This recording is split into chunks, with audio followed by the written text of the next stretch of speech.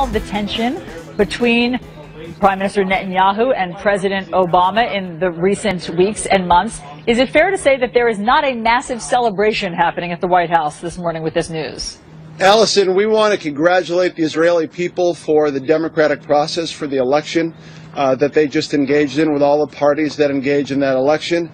As you know now, the hard work of coalition building begins. Sometimes that takes a couple of weeks, and we're going to give space to the formation of that coalition government, and we're not going to weigh in one way or another.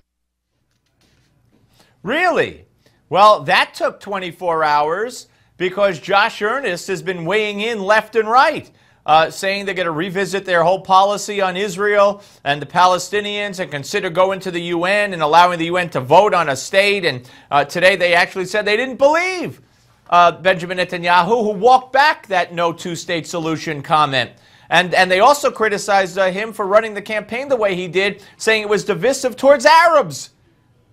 But why? How they changed their philosophy very shortly. And right, welcoming in now Noah Rothman, associate editor at hotair.com. Hey, Noah. Hi, how you doing, Steve? Boy, they couldn't wait. The hatred for this from this administration towards Israel is just too much for them to hold in. Yeah, this is really damaging, very petulant, very childish. What we've been hearing over the last 24 hours, and it seems like it's actual legitimate administration policy, is that they are no longer going to be shielding Israel from the wrath of the United Nations Security Council. They're warming to the idea of allowing a UNSC resolution that would compel the restart of the peace process under unfavorable conditions. They're using Netanyahu's comments about not wanting to engage in a two-state solution now under the prevailing conditions in Gaza and the West Bank as a suggestion that he wholly rejects the peace process entirely and as such is an irresponsible actor. And this is presented as a good thing because the alternative is to back off objection to the Palestinians who are going to become members of the International Criminal Court, and will be recommending that Israeli officials are sent to the court to The Hague for war crimes.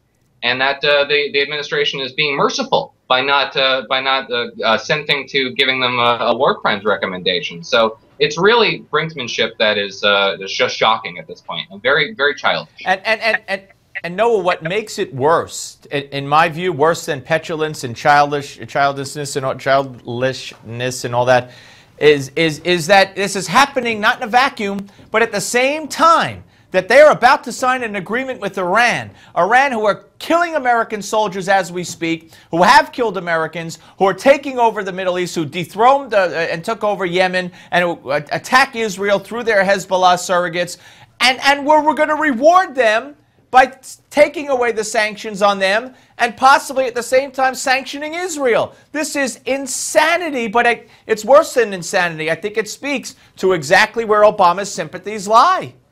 It's absolute madness, and it's very dangerous foreign policy because all these international actors get a vote. The United States doesn't act with impunity. Israel has maintained and has taken care of its own security for decades.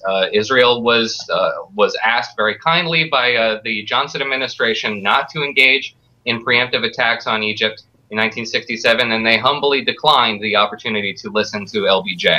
They are not above doing the same thing to Obama in 2015.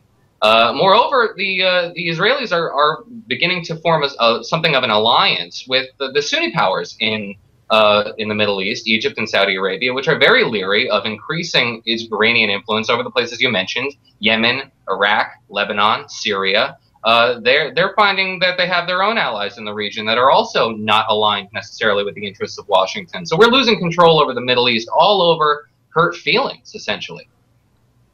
Well, I think, yeah, and I think preconceived beliefs and hatreds on the part of Barack Obama. But let's move on very quickly here to the Hillary email scandal, a piece you had posted, another piece, you had one on Obama preparing to punish Israel at Hot Air, and also on the Hillary supporters starting to squirm.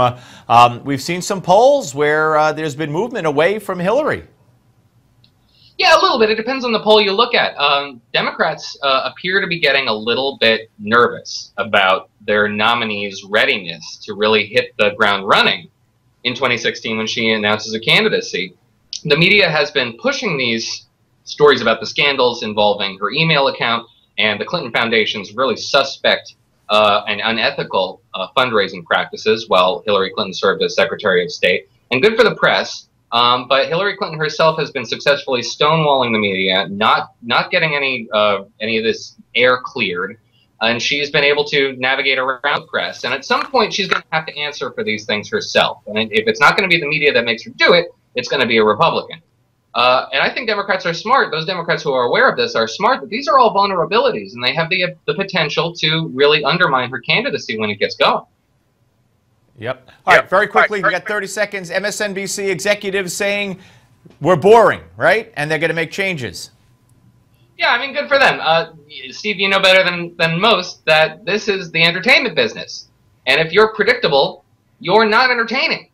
It's as much news as it is talk, and you really have to be an entertainer and a compelling person who can guide an audience in order to succeed. And Noah, I will say on that note, as we have to say goodbye, Al Sharpton, for everything he is, he's entertaining, and not in a good sense for MSNBC, though. Thank you, Noah. Noah Rothman at hotair.com. Hey, folks, up next, the author of Resilience, Eric Greitens, will be here. But first, Dr. Martin Luther King Jr. was the leader of the Civil Rights Movement, as you know, in the 60s, and his famous words helped move the country closer to achieving equal rights for all races. Let's take a look at this influential American's life with this hour's American Moment. January 15th, 1929 was a chilly day in Atlanta, Georgia, when a family gathered to welcome into this world a new life, and with it, a new hope for America. 2 years after his birth, his father Michael King changed his name to Martin Luther King, and then changed his son's name to Martin Luther King Jr.